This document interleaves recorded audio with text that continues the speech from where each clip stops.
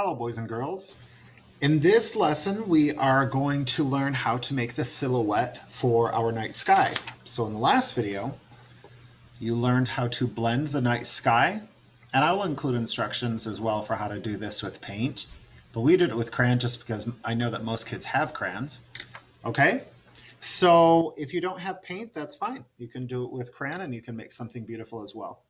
So in this video, I'm going to show you how to make the silhouette, and a very easy one that you can make if this is your first time doing this is you can make kind of like a Christmas tree or an evergreen tree effect against the night sky, like the pictures that you looked at in the other slides. So one way to do this is you could use a pencil or you could use a white crayon. All right.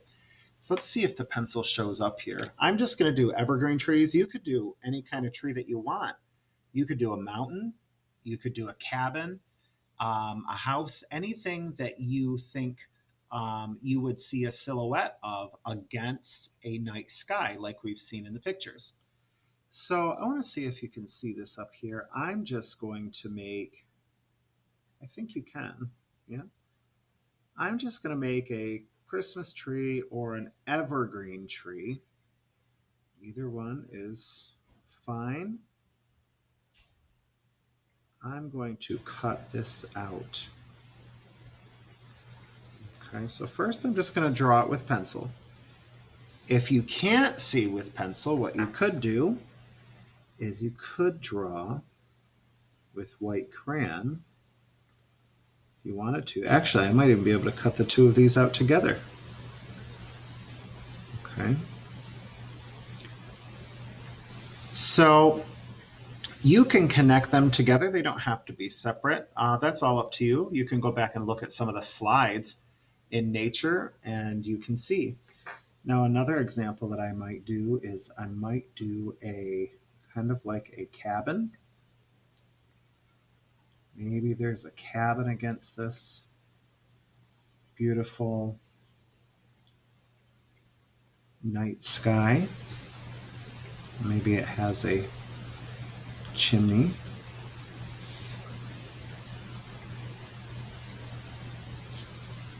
Okay. Or you could do some trees.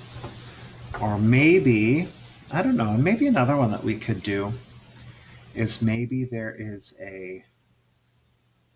maybe it's more of a city scene.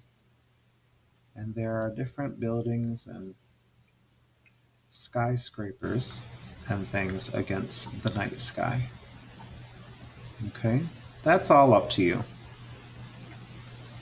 All right, so you decide on your construction paper what kind of scene you would like to do against the night sky. Now, if you don't have black construction paper, that's fine. You know what you could do? You could just use white paper and you cut out whatever design that you like and color it black. That's an easy way to do it, okay? So what I'm going to do, just for a demonstration, is I am going to cut out the evergreen or the Christmas trees to place against the night sky, because I think that's going to look kind of cool, okay? So I'm just going to cut these out. And you can do whatever you like. You do not have to copy mine. I love seeing your imagination and everything that you dream of and that you come up with. So that's a wonderful thing about art and about music. It can be completely your own. Okay? It doesn't have to be like anybody else's. It is your world where you are free to be whatever you like. Free to think whatever you like and free to create whatever kind of a world you would like to create. I kind of like this. I have my two trees hooked together here. You can make whatever you're going to make, whatever your silhouette is. You can make it however you like it.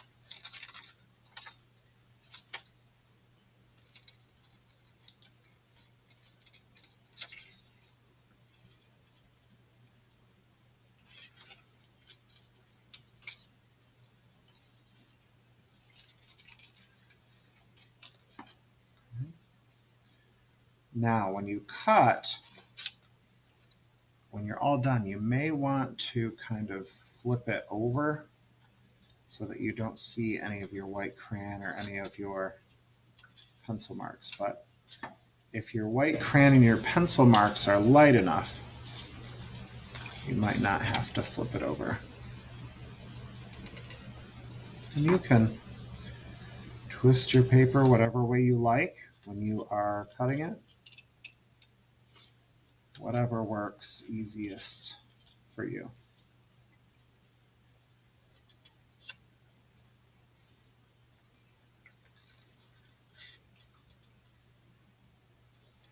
Okay, take your time cutting, make nice, clean, smooth lines.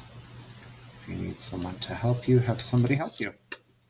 Okay, so these are all my scraps. These are going to go away. Now I still see a little bit of white on this side, so I think I'm going to flip mine over like this. But just for example, when you have your night sky finished, then you're going to fill up the whole bottom half of your paper with silhouette. And when you have a silhouette, you're going to get some glue and put it on there. And then you can glue your silhouette right down to the paper so it's against your night sky. Okay? So it's going to look pretty beautiful when it's all done. I'll bring my silhouette down a little bit. So you can fill up the whole bottom part of your paper with different types of silhouettes. And actually what we should do too is, now that I'm seeing this like this, maybe we can bring some of this letter C down a little bit lower, maybe a little bit more than halfway, so that when we place our silhouette over it, we get to see the nice background of the sky.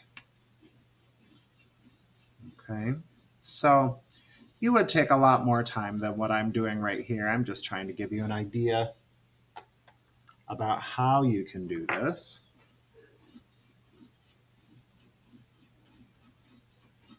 Okay, so remember, as we're moving towards the moon, we're getting lighter and lighter and lighter until you can barely see it. Okay, so I think that the reason why I had the paper folded in half was so you know where to put the moon.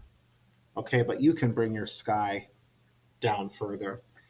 That way, when you get some glue and you go to cut out your silhouette shapes, and you put your silhouette shapes, you glue them and you stick them down, you put your silhouette shapes, you are going to get a beautiful black silhouette against a beautiful winter sky. All right, thank you so much for joining me. I am looking forward to seeing your artwork. I can't wait to see what you're going to do. Please make sure that you put your artwork on Dojo and do the checklist so you can earn extra points. Thanks for joining me. See you next time.